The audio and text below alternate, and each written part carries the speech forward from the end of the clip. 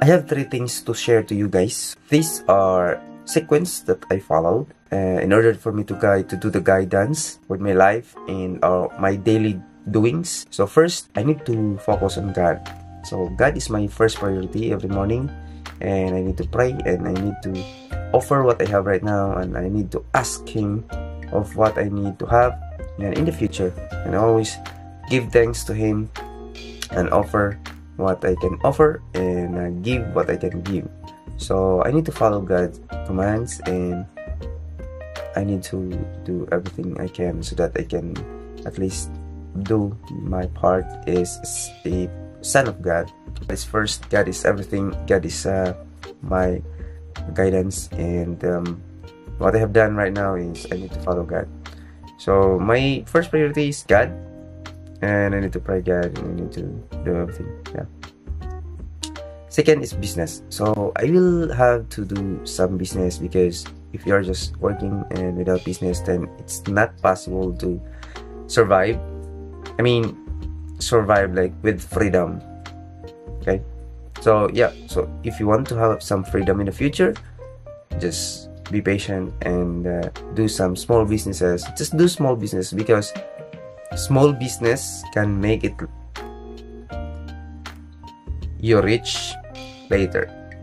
So if you have a small business now and create another small business later and create another business in other area, and after a few years, like 1, 2, 3, 4, 5 years, then that small business can become a large business. Everything start with small.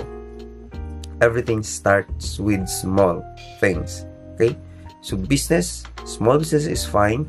Small is fine, and then after that you can get small revenue. As long as you can get small revenue, then you can have cash flow every month in your quadrant, in your cash flow quadrant. If you will have that, then start small businesses, and then after that, after a few years, for sure you can have a large business and a sustainable business, because you started it and you studied and you learn a lot after a few years. So just expect a few years, not just months or days.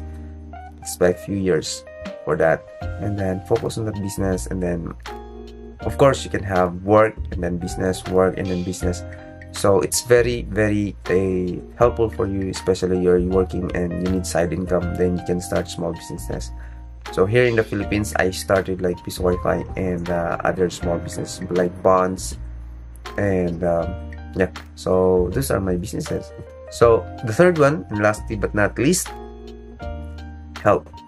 If you have now small businesses and you are following God, and then you can also help, because help can makes you happy and can complete your life. Because I think that's what we are, what's the reason why we are here in the world, because we need help. We need to give some help, because if you think you are unlucky, then there must be someone else outside or out there that must be unluckier or poorer or misfortunate than you. So we must help. We must help, and helping each other is very heart touching, and you can be emotional by helping.